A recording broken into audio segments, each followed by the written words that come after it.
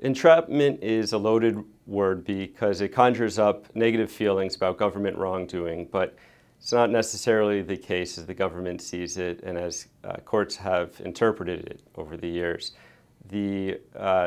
Basically, the issue of entrapment comes into play when the government or law enforcement induces someone to commit a crime they would have otherwise not wanted to do, been unlikely to do. And remember, law enforcement, undercover agents set up traps and stings and lie to people every day, and there's not necessarily anything wrong with it.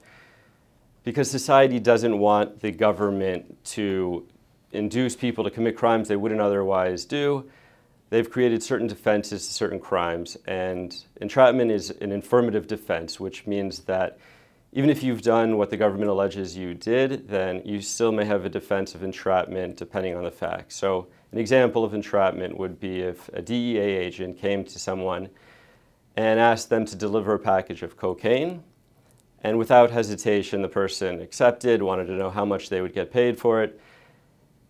That would show that that person had a predisposition to commit the crime, and the entrapment defense wouldn't be available to them. However, if that person refused the offer and didn't want to, but the DEA agent kept on pressuring them, and eventually they agreed, but they really didn't want to, that's a situation where the defense may apply. And if you've been alleged to have committed a crime, it's important to see a lawyer. We at Weisberg, Kane & Mark have handled all types of criminal matters, and we have a lot of experience in criminal defense and when entrapment may or may not apply.